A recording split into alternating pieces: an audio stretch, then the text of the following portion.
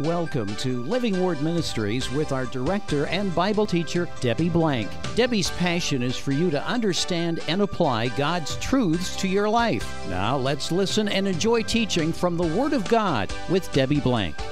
Father, in the name of Jesus, we come to you and ask you through your Holy Spirit to speak to us in a mighty way.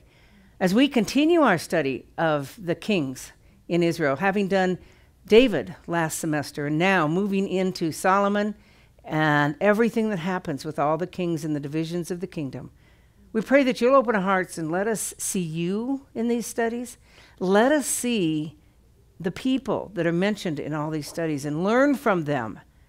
Learn from them the good things, and then when we see the bad things, let us learn not to do those. You tell us in 1 Corinthians 10 that you give us the Old Testament for our instruction so that we can learn from everyone and everything and learn from you in the Old Testament. So help us have our ears and our eyes, our spiritual ears and eyes open to you. In Jesus' name we pray. Amen. Amen. Before we get to talking about Solomon, we've got to give you a little history of Israel. Can I erase this? Does everybody have it? You have it on your sheet, so you should have it now. Let's just briefly walk through the history of Israel. Who did God use to start the nation of the Jews? Abraham. All right. Abraham was the patriarch, he was called, because God called him in Genesis 12 to be the father of what would become the Jewish nation. And then he had two sons who were called, he had numerous sons, but he had two different sons, specifically that influence us right now, and those are Ishmael and Isaac. And who was Ishmael? Okay, he was the son through Hagar, who was the Egyptian maidservant. And he became the father of the Arab nation. So we're not going to put him down because he's the father of the Arab nations. Who's the son who would become the lineage of the Jewish nation? Isaac. So we have Abraham, Isaac, and then who else? Who's his son? Jacob. Now here again there were two sons. Isaac was one son there that was the father of the Jewish nation. And then Isaac had two sons, Esau and Jacob. But the Bible is clear in the book of Genesis that the lineage, the promise of the Messiah, the land, the Jewish heritage would go through Abraham, then Isaac and Jacob. God reiterated to both Isaac and Jacob the same words he gave to Abraham so that there would be no mistake. It wouldn't be Ishmael, it wouldn't be Esau, it wouldn't be any of Abraham's other sons who would be the father of the Jewish nation. It would be Abraham, then Isaac, then Jacob. Now under Jacob, he had how many sons? 12 sons.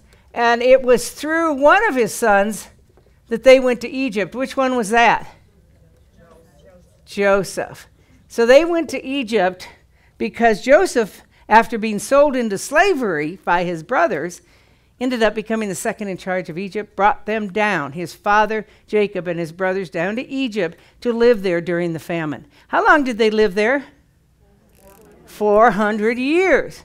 The Bible says they were in slavery 400 years. In the New Testament it says they were there 430 years, but they were in slavery for 400 years.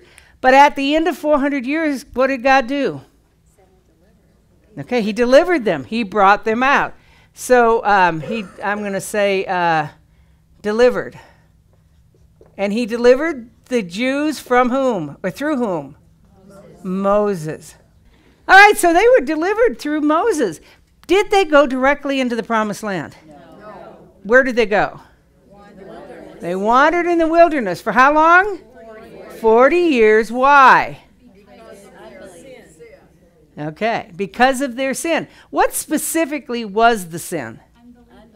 Unbelief, but they did one particular thing that after that God said, you're going to wander for 40 years. Nope, that was later. Stirred up the fear. The what? Stirred up the fear in the camp, wasn't it? Stirred up fear in the camp, how? Well, when they went over to the promised land, there was a couple, two yuppies, they brought back some fruit, and then 10 of them, wasn't it? 10 of them came back with a bunch of fear and spread through the camp. Yep. So the camp became terrified. That was it. Numbers 13 and 14 gives you the story of how Moses sent 12 people, spies, into the promised land. And 10 of them came back and gave a bad report. 2 of them came back and gave a good report. Who were the 2? Caleb and Joshua.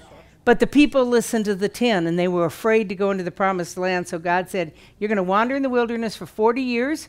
When that 40 years is up, it'll be a whole new generation that goes into the promised land that came out of Egypt. Whole new generation. By the way, if you wonder why do we have the book of Deuteronomy, which is very similar to Exodus, Leviticus, and Numbers, it's because this is God's giving the second law to the people getting ready to go in. This is a whole new generation going into the promised land, and he's got to tell them what God had told Moses 40 years before. So they were delivered, but they wandered in the wilderness. And when they did that for 40 years. After 40 years, where did they go? After they wandered 40 years, where did they go? They started to go across the Jordan.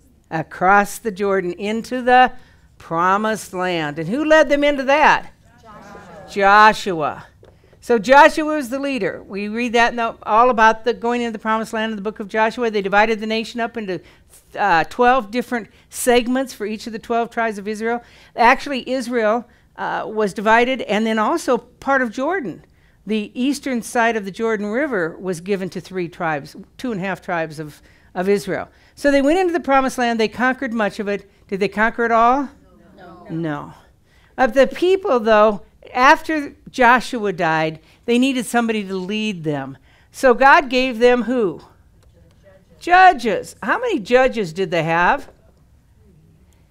7. Deborah was one. The busy bee. Yes? 13. Okay, there's 13 listed in the book of Judges, and then there's 2 listed in the book of 1 Samuel. So total, there were 15 judges. Now, these didn't judge Israel as a whole. They judged segments of Israel, different parts of Israel at different times during the 350-year period. But people weren't satisfied with the judges. What did they want? A king. Why? They wanted to be like all the other nations. That's what the Bible says. So God gave them a king. Who was the first king? Saul. What kind of a king was Saul? He what? He started out good, and then he turned bad. Yeah. He looked like a king. I mean, he was tall in stature and strong, and he looked like a king, but he disobeyed God. Consistently disobeyed God. So God had promised him the kingdom, but he took it away because he disobeyed him. And he gave it to somebody of a different lineage. And who was that? David. We spent last winter walking through Samuel so we could get to know David, understand him, and his character, and God calls him a what? Man after God's own heart. And when we start reading these first 2 chapters of Kings today, you're going to wonder, wow, really?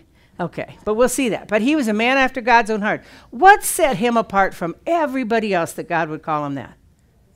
He continued to return to the Lord, she said.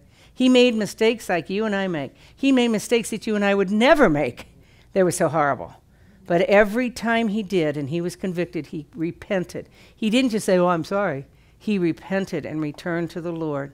And it's that heart that God wants, because the Bible says we're all sinners and fall short of the glory of God. So we're going to sin. It's will we repent when we sin. And he did. That's why God loved him so much and called him a man after his own heart. Well, we're going to learn today David's going to die. And when he dies, who is going to become the next king? Solomon. Solomon, his son, will be the next king. Now, unfortunately, after Solomon dies, and I'm getting a little bit ahead of ourselves, but I want you to understand that. After Solomon dies, the kingdom is split in 2. His son Rehoboam will become king of the southern kingdom, and Jeroboam will become king of the northern kingdom. That's where your king's chart comes into play. And we're not going to get into this now, but I just want to give you a preview that under Solomon, that's going to change. Now, as we're going to open today to 1 Kings chapter 1. And as we do, I just want to tell you the divisions of 1 Kings, which is pretty easy. 1 Kings chapters 1 through 11 is about Solomon. And then in chapters 12, really, but it starts in 11, but in chapters 12 through the end of the book, 22, it's about the kings of this divided kingdom, both Judah and Israel. So we get into some of those kings once we get into chapter 12 in the book of Kings. In the process, 2 Chronicles, which we're going to be studying along with this, talks about Solomon in chapters 1 through 9.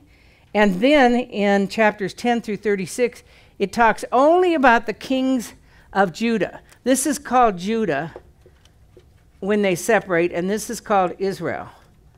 So kings, we're going to study both of these kings from both of these kingdoms.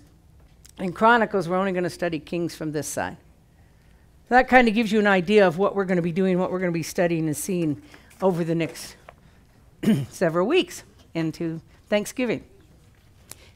Are we on the same page? Any questions? Anybody want to add to this? Any comments?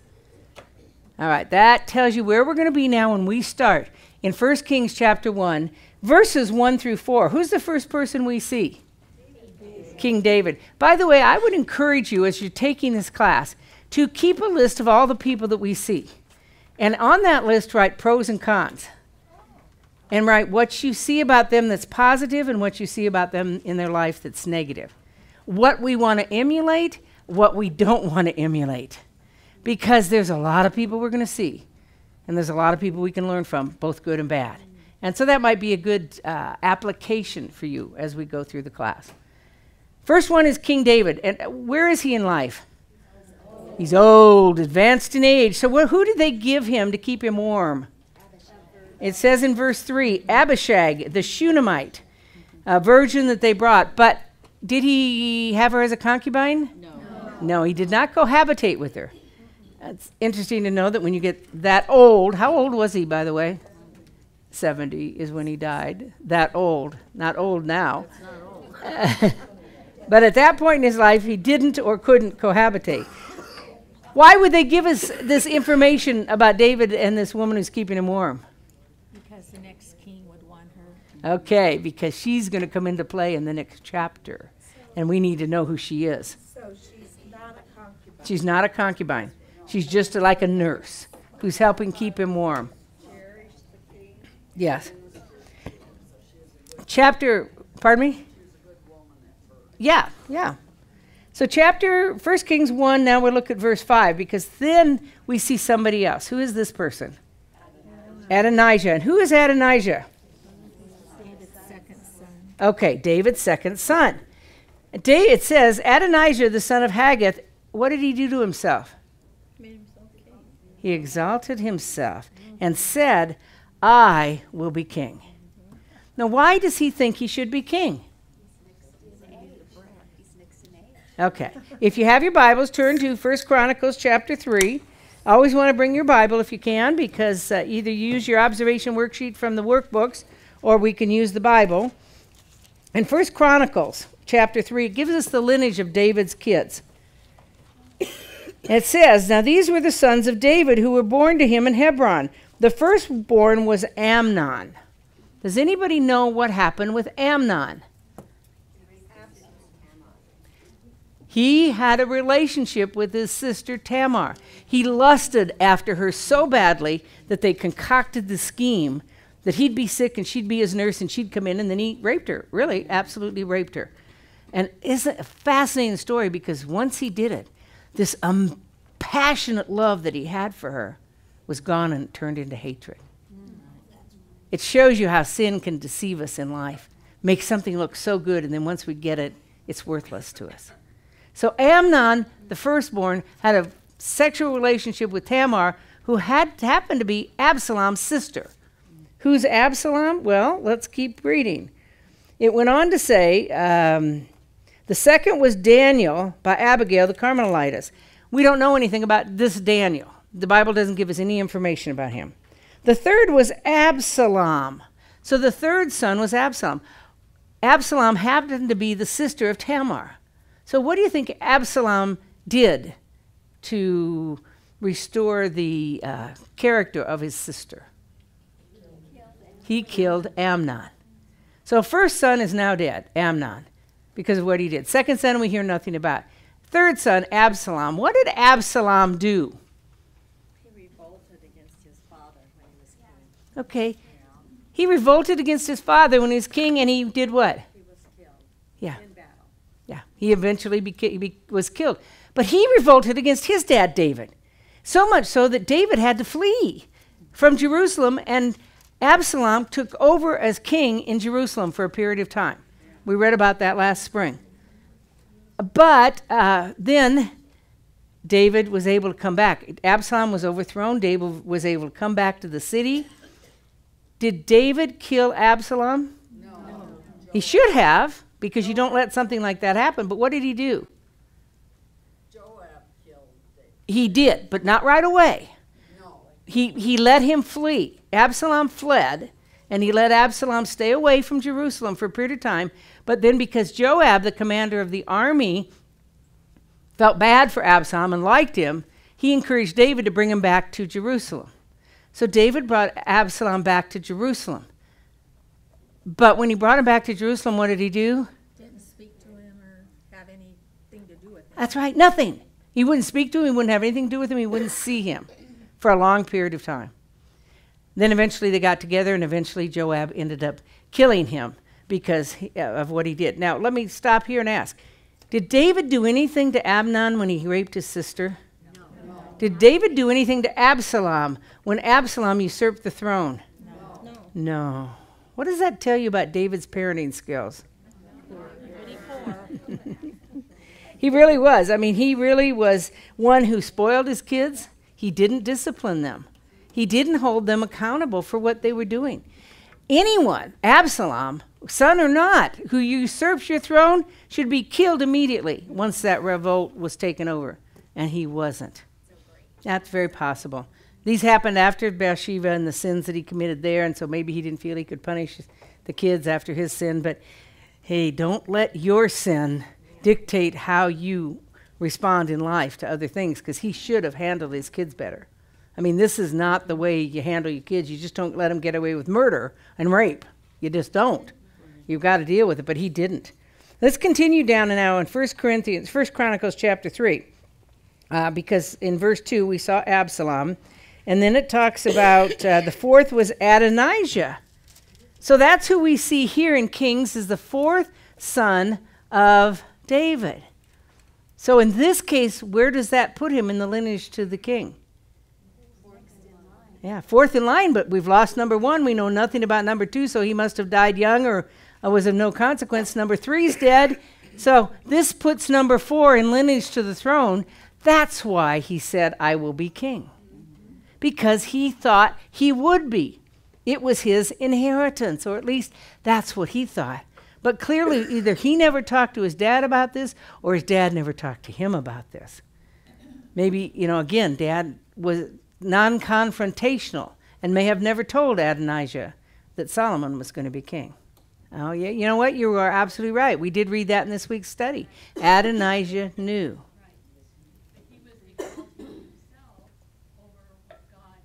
Right. And not only that, but we see that also in the fact that he didn't invite Solomon to the dinner. Yes. So we see it there that he knew not to invite him. So you're right. Thank you for correcting me that on Ann, because that's what I expect you gals to do when I say something that isn't right, or when I think one thing and say another. So you keep that up. You gals are right on target.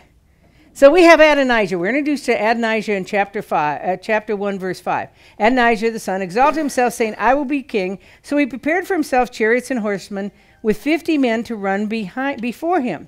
His father had never what? Crossed him at any time by asking, why have you done so? So that certainly gives us the understanding, perhaps, that David knew what was going on and didn't do anything about it.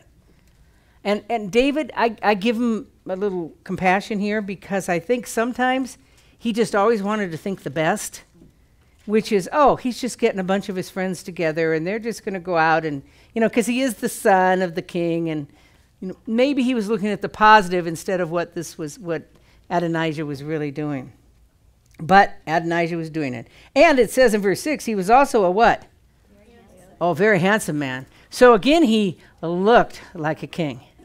Now, see, I always find that interesting, because we've got past President Obama, who looked like a president. Mm-hmm. And he oftentimes acted like a president in his stature and the way he spoke and the eloquence of how he encouraged people and things.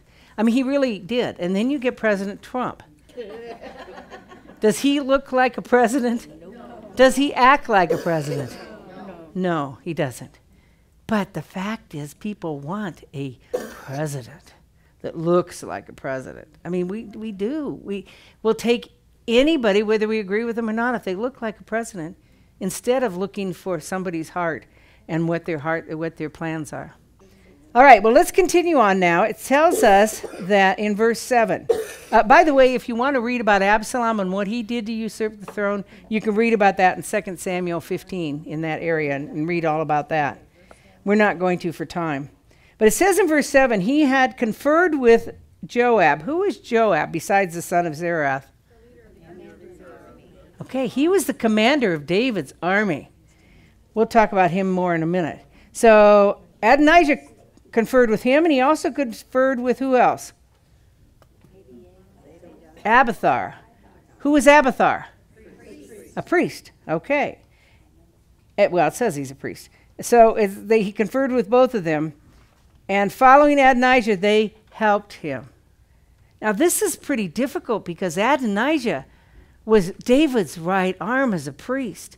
When David fled from Absalom over the Kidron Valley to the east, Abiathar and Zadok brought the Ark of the Covenant with David and went with David. But David sent him back so that he could spy on Absalom. So Abiathar was one of David's mighty priests. And Joab was his commander. Joab did everything for David. And both of these guys have now gone to Adonijah. Do you think they knew that Solomon was to be king? Oh, yes. Yes, we know they did because of what Ann just quoted to us. They all knew this. So what does this tell you about them? They went the wrong way. They what? They went the wrong way. They chose the wrong direction. The wrong direction against God, because God was the one who had chosen Solomon. But also, they were not loyal to David, the king. And all I could see when I read this was the Democrats and the Republicans. You know, they each have their own candidate. And if the Democrat gets in, the Republicans are out. And if the Republican gets in, the Democrats are out. So they pick their candidates and they follow them. And I think what happened is that, the conjecture, and I know I always have to look at Petrea over here when I say conjecture, because she reminds me it's not from the Bible. But I wonder if these two knew when Solomon got in, if they were going to do something to them to take them out of power. And that's why they supported Adonijah. Or maybe it's because they knew Solomon was weak. He was young. And even David was concerned about his youth and his weakness as a king. And they knew that Adonijah could handle the country. Who knows? We don't know. The Bible doesn't tell us. But there certainly could have been reasons behind it. But who stuck with David in verse 8? Zadok. He was the one who had carried the Ark of the Covenant over with Abiathar. He stuck with David. And who else? Benaiah. He is the son of Jehoiada. He would become the commander and take Joab's job later. Nathan. This is not David's son, Nathan. It goes on to tell you later that he had a son. I'm trying to see which one it was. He was born in Jerusalem under 1, 2, 3, 4. So he was the 10th son. Nathan was the 10th son of David. But we know nothing about that son of David. This is Nathan the prophet. Different person from the son. So Nathan stuck with him. Zadok stuck with him. Benaniah stuck with him. A couple others, Shammai and Ray. And the mighty men who belonged to David were not with Adonijah. So we had loyal people who stayed with David. There's so much politics involved here when you think about it. You've got an old king, 70 years old, dying. Going to be total change of power. Do you stay with the king or do you go with the new guy? Do you stay with the king's son or the new guy? It's all politics, folks. But there's one person we stay with always. Who's that? God. So if we are seeking God's direction in everything, we'll stay with the right person. This is a good study on finishing well, because as she said, you can make right choices all your life, or most of your life. You can make right choices. But if you don't make right choices at the end, it could destroy everything else you've done. Look at the former coach of Penn State. Yes. What was his name? Joe Paterno. Fabulous reputation all his life. And right at the end, destroyed, and he dies right after that. What a sad scenario because of a late in life decision or something that was accused of him of doing. So folks, stay strong all the way to the end because anything can draw us away. So the plot's going to start now. You've got Adonijah over here with his merry men. You've got David's merry men over here. David's not even in the game yet. He doesn't even know what's going on. Verse 9, Adonijah, what did he do? Sacrificed publicly. It would have been sheep and oxen and fatling. And he did this in Roga, which was near Jerusalem on the outskirts. And he invited all of his brothers, the king's son, and all the men of Judah, the king's servant, except who? Nathan, it says in verse 10, and Benaniah and Solomon. So everybody's invited except those three. Why? Because they're going to be loyal to David. Okay, they had been loyal to David. And what happens if you invite the king to the king invites you to his inaugural event? You go, and also you have to be loyal to the king, and the king has to be loyal to you. And he knew these wouldn't be loyal to him, but he also didn't want necessarily to be loyal to them. He would usurp their power, either kill them or put somebody else in their place once he became king. So if he invites them, he has to protect them, and he's not going to do that.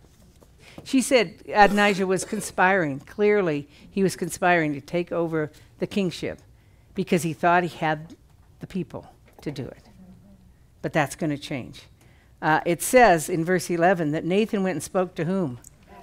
Bathsheba, the mother of Solomon, saying, have you not heard that Adonijah, the son of Haggith, has become king, and David our Lord does not know it? Now, has he officially become king? No, but he's making himself king. He hasn't been anointed king by the proper authorities, but he's making himself king by raising up from the people. So Nathan realizes what's happening. He goes to Bathsheba, and they concoct a plan. Nathan says to Bathsheba, now you go into King David, and what you're going to say to him, verse 13, have you not heard, my lord, O king, have you not, my lord, O king, sworn to me, your maidservant, saying, surely Solomon your son shall be king after me, and he shall sit on the throne. Why then has Adonijah become king? Behold, while you're still there speaking with the king, Nathan says, then I'm going to come in, and I'm going to reiterate what's happened.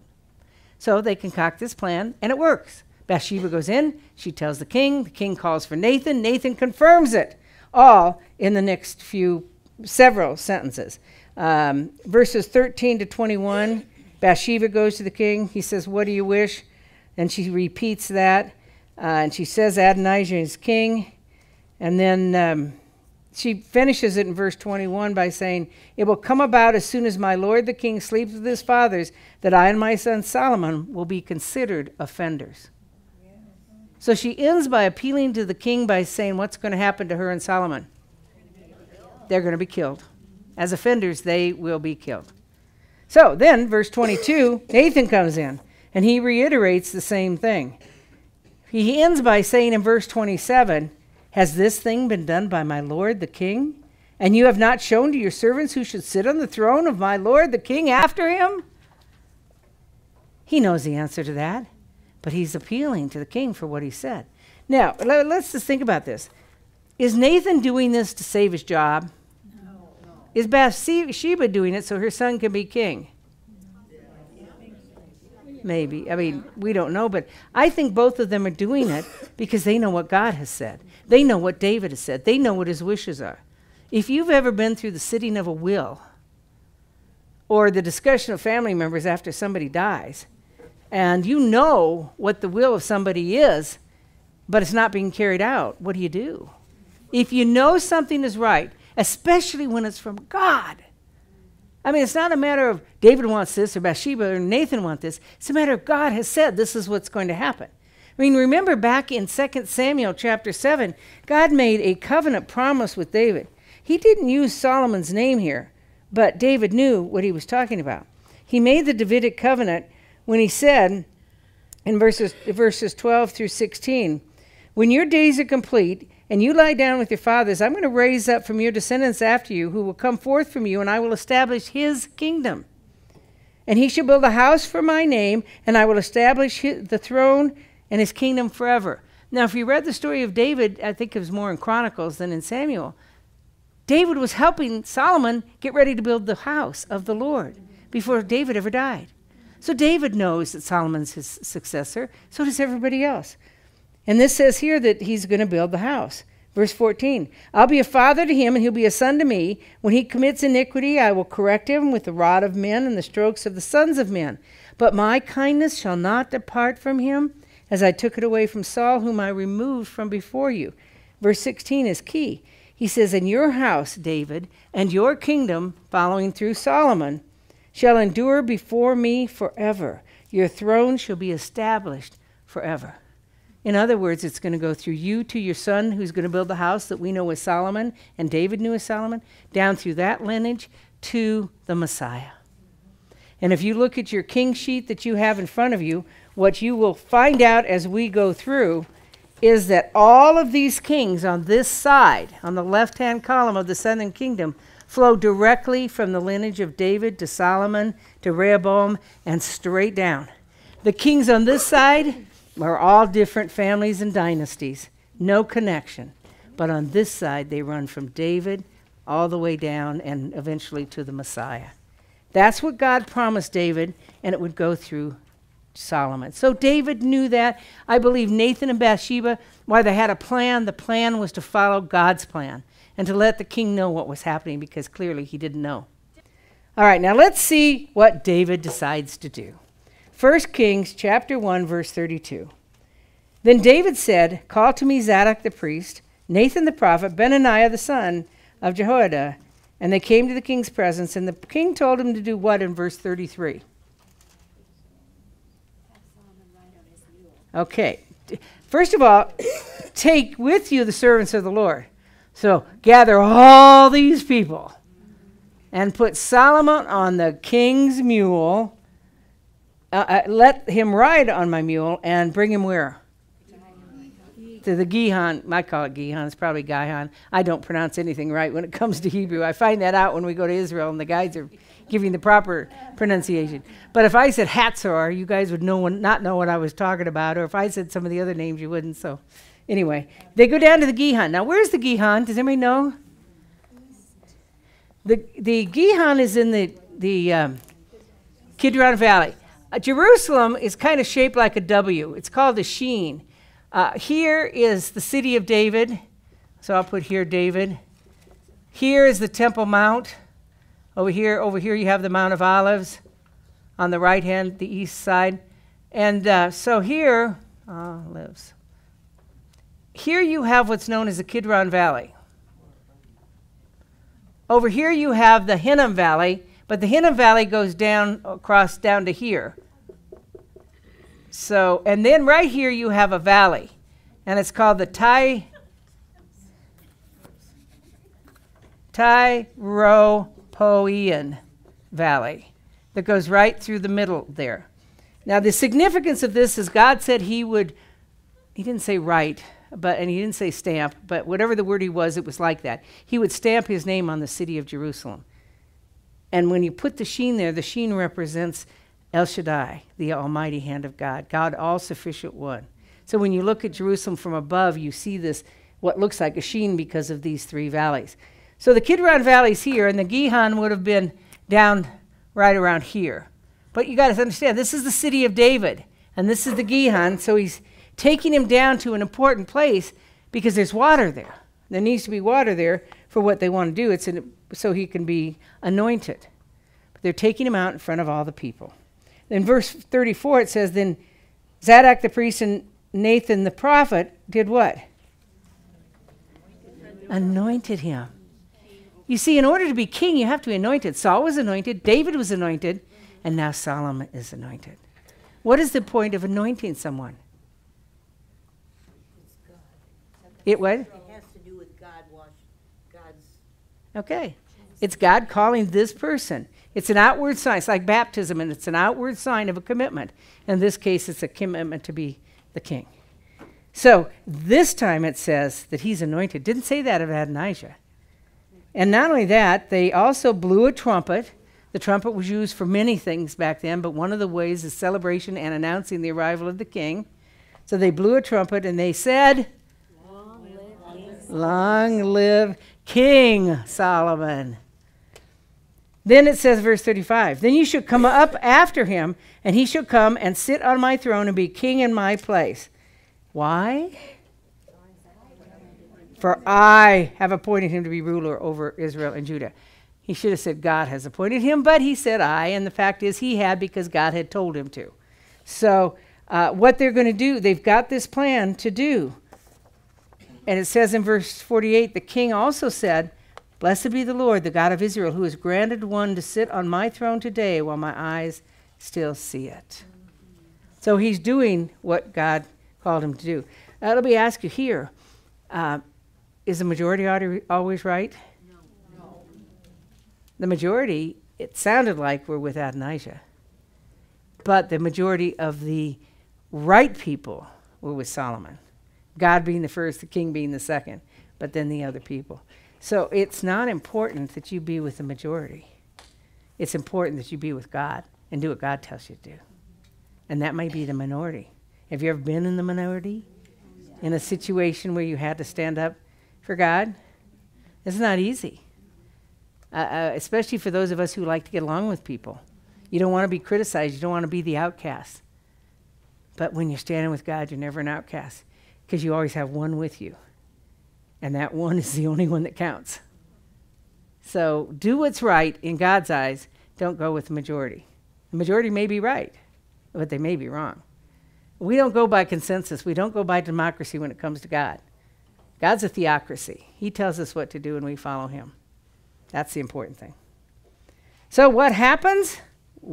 Verse 49. Then all the guests of Adonijah were terrified. Oh, good question. She said when she looked these names up, and I skipped these verses, we're going to go back to them starting in verse 38. When these people went out, the Cherizzites and the Pelethites went out with them, and they were Philistines. Philistines are Gentiles. They're from the ocean. They're from the Mediterranean area. They're not Jews. Why would they be supporting David? Why would Philistines be supporting David? Because what did David do to a Philistine? He killed Goliath, the Philistine. So why would they be supporting him? Think back to your study in Samuel. Well, he had comforted them. I mean, they were at peace, and they had given their allegiance to his kingship. Yeah, David had a lot of Philistine friends. They had made peace in many areas in the Philistines with David. And David had, for a period of time, gone to the Philistines for help. And so he had friends that were Philistines that supported him. So these Philistines would have been some of those friends. So let me get back to here. David told them what to do. They did it. And this is it right here in verse 38. They did exactly what they were told to do. Verse 41 says, now Adonijah and all the guests who were with him heard it as they were finishing eating. When Joab heard the sound of the trumpet, now he knows the sound of the trumpet is for war, it's for coronation. I mean, it's got several things that it's for. And Joab's thinking, well, let's see, wait a minute, we're not going to war. And, you know, are they coronating Adonijah? What's it ringing for? What are they sounding the trumpet for? Why is the city in such an uproar, he says. Verse 42. When he was still speaking, Jonathan came in, and they thought this Jonathan was coming in with good news. But he says in verse 43, no, our Lord King David has made Solomon king. Oh. Everybody's sitting at the banquet thinking they're on the right side, and now they could be killed as they leave the banquet. I mean, just imagine that. Have you ever been in a situation where you thought you made the right decision, and then all of a sudden it found out it was the wrong one, and you're wondering, oh no, what's going to happen to my job? What's going to happen to my friendship? Well, how's my child going to react to this? It's a pretty terrifying thing when you've made the wrong decision and it's come to be known to other people. So then they told him what had happened. He'd ridden the king's mule. The king anointed him. The people were rejoicing. Solomon was sitting on the throne. And the king even, it says in verse 47, and the king bowed himself on the bed. So, I mean, that's really the final signal, is the king bowed down to Solomon as the new king. That's when the people were terrified. It says in verse 49. And what does it say about Adonijah in verse 50? Oh, yeah, no kidding. Where'd he go? Okay, he went and held on to the horns of the altar in the tabernacle. Why? Mercy. To get mercy so that he would not be killed for what he's done, because what he did was a treasonous act. It should have been killed right away, just like Absalom should have been killed right away. We'll see what happens here in a little while. Because it says in verse 51, it was told Solomon, Adonijah is afraid of King Solomon. He's taken the horns of the altar. Verse 52, Solomon says, if he is a worthy man, not one of his hairs will fall to the ground. But if wickedness is found in him, he will die. Now, was that a smart thing to do for the king?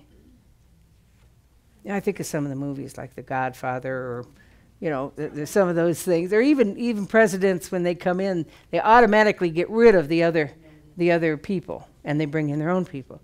And in The Godfather, boy, if you cross somebody, you're whacked.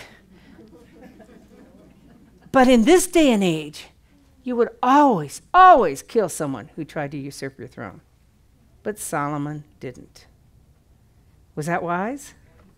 I think that's probably key, and that is that he knew the Lord had given him the throne, and he was trusting the Lord in this. And also, everybody's colors will always come out. Well, yeah, and you mentioned David's sick. Think of this. How would you like to have your father, who's on his deathbed, know that you just killed his son? Even though the son had done what he had done. When David hadn't dealt with two other sons, wouldn't it hurt David significantly? This was not the right time, clearly. So it says here, verse 52, if he's a worthy man, not one of his hairs will fall to the ground. Verse 53, so Solomon sent and brought him down from the altar, and he came and prostrated himself before Solomon, and Solomon said to him, go to your house. In other words, your life has been spared, is what he said. But as he said, there was a condition if he's a worthy man. And we'll see that as we move to chapter 2 now. 1 Kings chapter 2 is so interesting what happens as we get into his life as king. But before he dies, David gives instructions to his son. As David's time to die drew near, he charged Solomon his son, saying, I'm going the way of all the earth. Good wisdom here. He says what? First, be strong. And show yourself a man. Take charge. And that's what he says in verse 3 is, keep the charge of the Lord your God, to walk in his ways, to keep his statutes, his commandments, his ordinances, and his testimonies according to what is written in the law of Moses, that you may succeed in all you do and wherever you turn. So he gives him some real wisdom here. Be strong, show yourself a man. And then the third point is the most important one. He's to do what? Follow God in everything, in whatever you do. Because if we follow God, there's a result. And what's that result? Blessing. You will succeed in whatever you do and wherever you turn. You know, that success looks different in every situation. Some of us think if we lose our job and we are without a job for a couple years and we have no money, that success would be to have a big job and it'll fill up our bank accounts again. Well, it might not be. It might be that success is working part-time until we get the good job God wants to place us in so we can minister to somebody. And it might be for us to trust in God during that time for him to provide our needs. See, we don't always know. The important thing is that we always trust God in every situation. Marilyn doesn't know what's going to happen to her, but she trusts God. I mean, look, she's here today. She trusts God. We've got to trust God because whether we live or die, we live and die for the Lord. And whatever God chooses to do, we do what we can do for him, and then he's in charge. We have to trust him and know that his guidance is best. All right, good wisdom from David. Great fatherly advice before he dies. But then, David, so funny what happens here. What does he do now? Kill all those guys. Yeah, well, he says it a little nicer than kill all those guys. In effect, what he's saying to Solomon is, Solomon, I want you to take care of all the guys that I didn't. Yeah, that's true. When I'm dead, I want you to settle the score. I didn't, but I want you to. Now, this is so interesting. Why did David not build the house of the Lord? Why did God tell him he couldn't build the house of the Lord? He was a man of war. So the first thing he tells Solomon to do, who's going to build the house, is kill all these guys. Amazing. Yeah, that's exactly right. So here I am. I'm King David, and Grace is Solomon. And so I say to Solomon, I say, now, when you become king, you better watch out for Nancy. She's wound up. Because, yeah, she's wound up. Remember what she's done to me. And so she might well turn on you, too. You know, it's kind of that thing. He's preparing him for who these leaders are, to know exactly who they are and what they've done, and to be wise as to how he deals with them. Oh, yeah, clearly not for him to do those things now. He should have dealt with them at the time properly, but he didn't. Well, the first person he talks about is Joab. Remember, Joab was his right arm, the commander of his army forever. And he says, now, you also know what Joab, the son of Zeruiah, did to me. What he did to the two commanders of the armies, to Abner, the son of Ner, and Amasa, the son of Jether, whom he killed. He also shed the blood of war in peace, and he put the blood of war on his belt about his waist and on his sandals of his feet. So he not only is warning him about Joab, he's telling him what he did. He killed two commanders. What do you know, or what do you remember about Abner and Amasa? First of all, who was Abner? Raise your hand. He was the commander of King Saul's army. So when Joab was working with David, trying to keep David safe and fight as one of his mighty men, Abner was running King Saul's army to kill David. So Abner is clearly an enemy, isn't he? Yeah. Well, he was, except that he later rallied all of Israel to accept David's rule. That's it. He later, when Saul died and he was working with Ishbosheth, his son, he went against Ishbosheth, came over to David, and was getting all of Israel to come over to David's side, all of Saul's people to come over to David's side. But when Joab heard that, he got mad, and he went and killed him. Why did he kill him? Did he just kill him to kill him? No, because Joab killed his brother Asahel, or I don't know how to pronounce I his know. name. Asahel?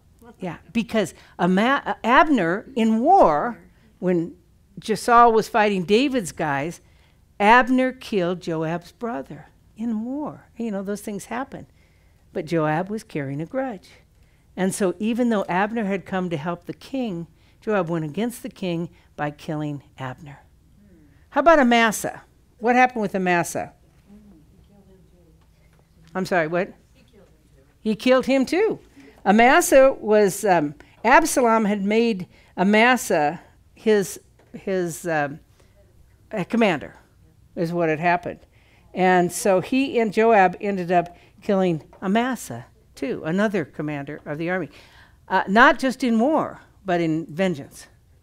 And then he's also the one who killed David's son, Absalom. And he didn't have permission to do that.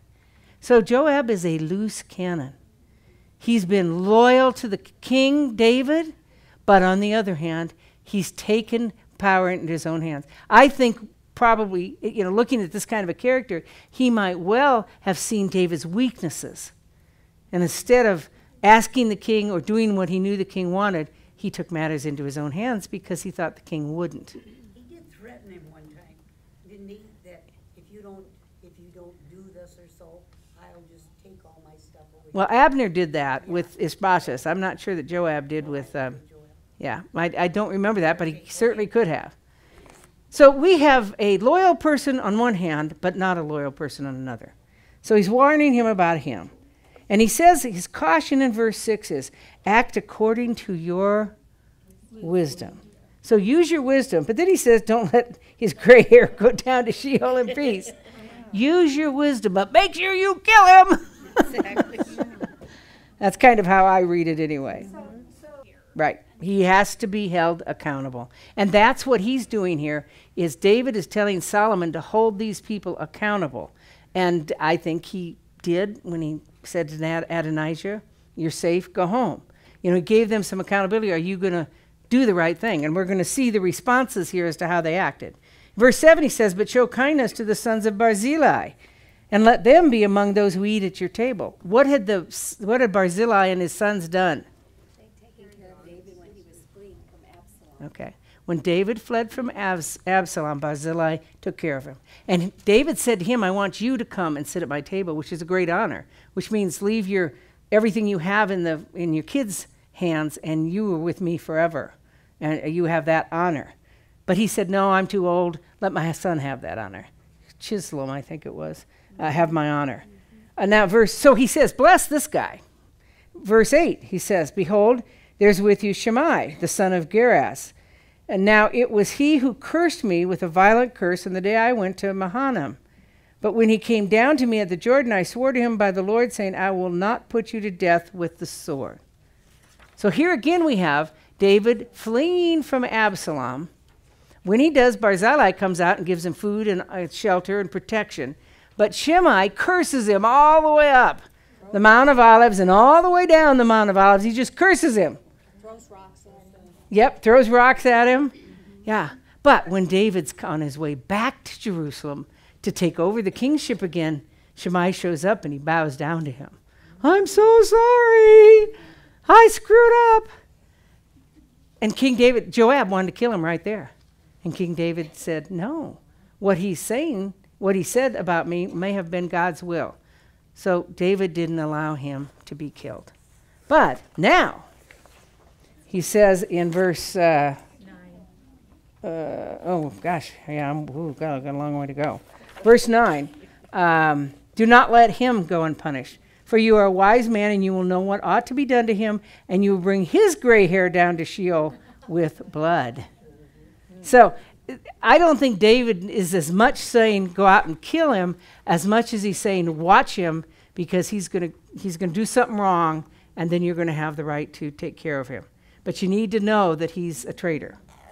Verse 10, then David slept with his fathers. He was king for 40 years, 7 in Hebron, 33 in Jerusalem. Solomon sat on the throne of David, and his kingdom was firmly established. That's a key verse, key word, phrase in this chapter. We see it 3 times. What Solomon is doing here, what David suggests and what Solomon does, is he does it to firmly establish his kingdom. So there is no doubt who is king. We see this in verse 45 and 46 also. Now Adonijah shows up in verse 13, and he goes to Bathsheba. And he says to Bathsheba, you know what? I just have one request. Would you go to Solomon for me and ask him just one little thing? Can I have Abishag the Shunammite? Can I go into her? Can I have her as my wife? And Bathsheba doesn't know any different. I'm not sure why she wouldn't know that, but she didn't know any different. So she says, okay, I'll go to the king on your behalf. Maybe she felt sorry for him because of everything he'd gone through. So she goes to King Solomon and says, hey, Adonijah, I'm obviously using Debbie's interpretation here. I'm not reading it from Scripture because of time. She says, as Adonijah just asked for one little thing. He'd just like to have Abishag as his wife. Solomon goes, what? Are you kidding me? Verse 22, King Solomon answered and said to his mother, and why are you asking Abishag for Adonijah? Ask for him also the kingdom. For he is my older brother, even for him, for Abiathar the priest, and for Joab the son of Zeruiah. What's so bad about him taking this gal who was not a concubine of David, but had been with David and was seen as one of perhaps his companions? What was wrong with him having her? She represents the next king. She belongs to the king, so she represents the next kingdom. What did Absalom do when he usurped the throne? He had relations. He went up on the top of the rooftop and had relations with all of David's concubines so everybody could see it, which made him king by saying, David's household is now my household, because he had relationships with those concubines. And people knew that. So by taking David's concubine, he was calling himself the king. He was usurping the kingdom, trying to. So that's when Solomon took care of them. Why didn't Bathsheba know that? I don't know why she didn't know it. Who knows? you know, women were to be pretty at that time. They weren't to be involved in the politics and everything that goes on. So why didn't she do it? I don't know. But so it tells us in verse 24, the king said Adonijah shall surely be put to death, and he sends Benaiah to put him to death. Because he not only was a traitor to the throne before what he'd done, Solomon had given him mercy, and now he's a traitor again, trying to usurp the throne. So he's put to death. Verse 26, Abiathar, the priest, he told him, he said, go to Anthem. You can stay there. You deserve it. You don't deserve to die because you helped my father. You will not be put to death at this time because you carried the ark of the Lord before my father David, because you were afflicted in everything with which he was afflicted. But he did dismiss him from his job, and he sent him home. So it's great to see the different ways he dealt with these people. He didn't just kill them all. He showed mercy and kindness to people who had helped David. But he did deal with the people whose true colors were shown by their actions after they had been shown mercy. Verse 28, we have Joab. And he says, the news came to Joab that Adonijah was dead. So he went and grabbed the holdings of the altar. Because he thought, okay, Adonijah was safe there. I'm going to be safe. But it was time. Verse 29, it was told King Solomon that Joab had fled to the tent of the Lord, and he's inside the altar, and Solomon sent Benaiah. He says, you go kill him. So Benaiah goes and says, come out from the temple. And he says, no, if I come out, you're going to kill me. And he said, yeah. And he said, I'm not coming out. So he killed him right there. Now that's a real no-no. I mean, you don't do that. But this man needed to be dealt with. The consequences of his sin needed to be dealt with. And if he wasn't going to come out, then you deal with it how it needs to be dealt with. And he did. You know, sometimes we think, I can't do that because it goes against what my religion believes or has taught me. Or I can't do that because of something. But when God gives us clear direction, we have to put him before we put our traditions or our religions. We have to put the word of truth before what we hear from other people. So Joab's done with. It says in verse 35, the king appointed Benaiah head over the army in his place, and the king appointed Zadok the priest in place of Abiathar. So now Joab's dead, Abiathar has been exiled. Verse 36, we have Shimei. He says for Shimei, build for yourself a house in Jerusalem, verse 36, but don't go out from there to anywhere else. So for 3 years, Shimei stayed in Jerusalem. But guess what happened? One of his slaves, or some of his slaves, left, his servants. And so he went out to get them, because Solomon said, if you leave Jerusalem, you're going to die. I don't know why he didn't send his servants out to get these lost servants. But maybe he was trying to show his power, or maybe he couldn't trust his servants. Who knows? But he made the mistake of leaving Jerusalem. And maybe he thought, well, this is what the king said 3 years ago. He's probably forgotten by now. When you tell your kid something, do you forget it 3 years later? He had a consequence that was given to him. You don't remember it. Okay, gotcha. So they found the servants in Gath, and they brought him back, but they told the king. So verse 42, the king sent and he called Shimei. Did I not make you swear before the Lord? And he reiterated what the promise was. Verse 43, why then have you not kept the oath of the Lord? Verse 44, the king said to Shimei, you know all the evil which you acknowledged in your heart, which you did to my father David. Therefore the Lord shall return your evil on your head. Again, it's hard to teach an old dog new tricks. This guy was shown mercy. He was allowed to live in Jerusalem, but his heart was dark. And he went out and just totally disobeyed the king and didn't think a thing about it. And he died because of it. 45, but King Solomon shall be blessed, and the throne of David shall be established before the Lord forever. So the king commanded Benaiah, and he went and fell upon Shimei, and he died. And the kingdom was established in the hands of Solomon. Before Solomon could move on and really be seen as a king, he needed to deal with the old baggage. He had the wisdom of his father who told him that, and he carried through and carried out things that David hadn't been willing to do. But now Solomon knew he needed to do, and because he did the right thing before the Lord, his kingdom was established. How about you in your life? Do you do the right thing before the Lord? Are you seeking God's direction in your life, or are you seeking the favor of men? Are you sticking with the majority, or are you willing to stick with God and maybe in the small minority in the decisions that you make? If we follow God in everything we do, He will establish our kingdoms. That kingdom might be our husbands and ourselves. It might be our children and ourselves. We don't know what our kingdom looks like. But if we follow God in everything, He will take care of it all. Do you believe that? I hope so. If not, ask God to show you what He can do in your life and through you to establish your kingdom as He established Solomon's. And by the way, Solomon's kingdom was established because God not only told him to do it, but Solomon did it. So our kingdoms are established too by our obedience to God, not just what He tells us, but our obedience to Him. Let's pray. What an example we have here from David and Solomon. What an example we have from all these men who were faithful, loyal, or traitors. We learn a lot from each one of them. Oh, Father, I want to be like David, a man after your own heart.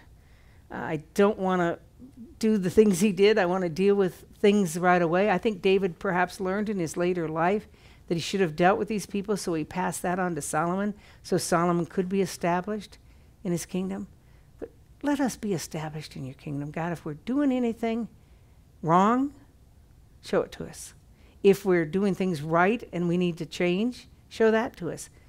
More importantly, let us know you and let us be obedient to you in all we did, like Solomon was as he started out. Thank you for this man that we're going to learn about for the next few weeks and how he loved you as his father David did. We pray these things in Jesus' name. Amen. Thank you for joining us today on Living Word Ministries with Debbie Blank. Living Word Ministries is a listener-supported program. To contact Debbie Blank, you may do so at livingwordministry.org. That's www.livingwordministry.org. Please tune in each week at the same time for Living Word Ministries with Debbie Blank.